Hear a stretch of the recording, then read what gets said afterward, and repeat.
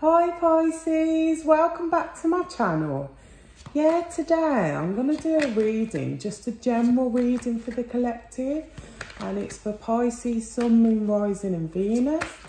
And I don't have any channeled messages or songs for you today, but I'm just going to see what we get, what comes out. So I'm going to ask for some clear and concise messages for Pisces, please. Some clear and concise messages for Pisces, please. Some clear and concise messages for Pisces, please. Thank you. Yeah, this person, I'm feeling like a male energy. It could be a female energy. Just take it how it resonates. But I'm feeling like this person's got some kind of blockages going on.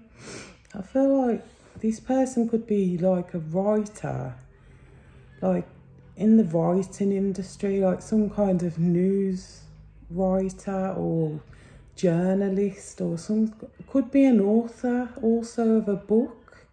I feel like this person might have some kind of writer's block, like so much is going on in their mind.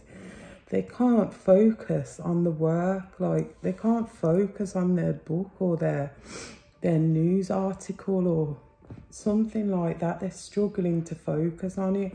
Too much is going on for this person. I'm going to see what else we get for you.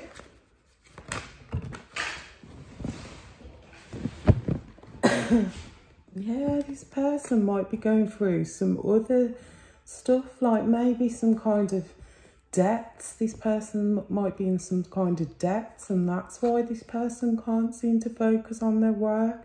Maybe they're going through some kind of lawsuit or some kind of legal battles or something like that, and that's why they can't seem to focus on their job.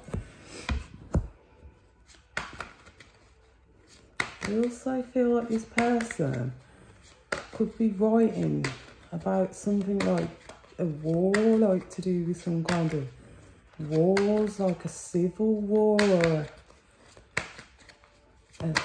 a world war, or something to do with wars, or maybe some kind of history as well, could be.